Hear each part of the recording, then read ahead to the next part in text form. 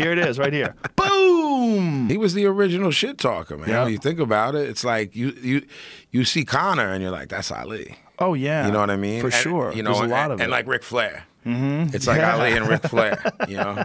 Yeah, there's a little bit of both of them there too. Well, you remember when Henry Cooper knocked down Ali? That was like the biggest thing in the UK ever. Hurt him bad, and then Angelo Dundee cut the gloves. Yep. I mean, if it wasn't for that move, Ali could have lost by stoppage in that fight. Very easily. Absolutely. He got fucking cracked in that fight. Right on the fucking button. And sat down. He was on Queer Street. Oh, 100%. Yeah. Yeah, he had a house on Queer Street. He was picking up the mail. Here it is, right here. Boom! Let's watch that again. Watch that again. Ooh. I mean, that is a fucking picture-perfect left hand. I mean, look at him. Right on the button. He is staggering back to his corner. And it happened, luckily for him, at the very end of the round. This was he wasn't even Muhammad Ali back then, right? This was Cassius Clay. Correct. So this is before he fought. Was it before he fought Sonny Liston? I want to say it was. It was. Yeah. Ooh, man. Who knows? They cheated him, though. Yeah, they did. They cheated him. It's a different world. Oh, we got to change gloves. They gave him a long ass time. Oh, we got to undo these laces. Cut this tape. Brilliant though. Yeah. Well, Brilliant. hey, Angelo Dundee. He wasn't a newcomer. No, he was not. He knew what the fuck he was doing. He was great, man. Yeah. My favorite stoppage of all Ali's fights is Cleveland Big Cat Williams, because he hit him with these just welterweight combinations. Oh, his bing, bing, bing, bing, bing. He did it. Bop, bop, bop, bop. Yeah. I mean, he was it really.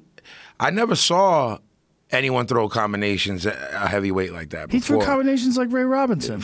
And the fluidity of them, too. Just pull that fight up.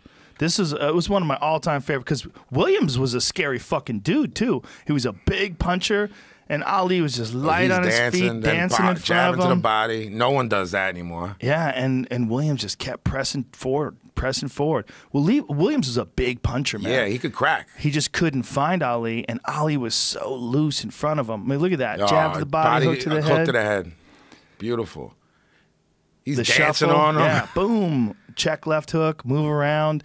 And then once he started tuning him up, the jab to the body and then back up top is beautiful, man. Beautiful. Oh, man. Yeah. This is art. This is art right here. It's art, man. because there was never a heavyweight that moved like this. People have to realize this just didn't exist, man.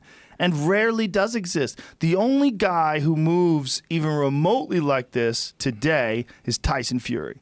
Tyson Fury can move. He can, and that he's huge. Big motherfucker can dance. Yeah, he can. He dances, and he's 6 foot, what, 9 or 8 or some shit? 6'8", I think. He's huge. Yeah, he gets clipped a little too much for me. He definitely gets tagged. Yeah. He got tagged by Steve Cunningham from Philly and dropped. That's the cruiserweight, right? Yes, which was even crazy. I'm like, yo, his chin might not be all there. Well, you know what? Cunningham's a shorter guy, and sometimes for those really tall fighters, it's very difficult to punch down. That's how Mike was getting over, because he was in the chest. And he was real low. Yeah, I mean, Mike, that head movement and the peekaboo that, you know, that Customato developed. Put the end of that fight up so I could see the combinations that led to the stoppage. See, once he had Williams in trouble, go big screen. I mean, even there, bam, bam, bam, bam, bam. Yeah, like once Williams' face had been jabbed off. And Joe, the craziest thing about him is everyone historically has to sit down on their punches to get leverage on him, and he didn't. Yeah, he's dancing and bam, bam, bam, bam, bam, and well, he wasn't trying to knock you out with every punch. He was just cracking you. Pap, pap, pap, pap, pap. And when you're getting peppered, that's fucking rough to deal with. Yeah, man. Rough to deal with. It's frustrating because you're in your head. You're like, if I touch this motherfucker, I'm gonna hurt him, but you can't touch him. And you just keep getting peppered, and then eventually your legs start wobbling. It's a like little trying bit. to fight Willie Pep. Yeah, you know, he was like, he had the, you know, the footwork of Willie Pep in a heavyweight. It's unfucking heard of, man. That's another guy that people forgot about. Willie Pep was one of the rare guys that won a round without ever throwing a punch. Yes, yes. Like, what the fuck, man? Yep, unbelievable.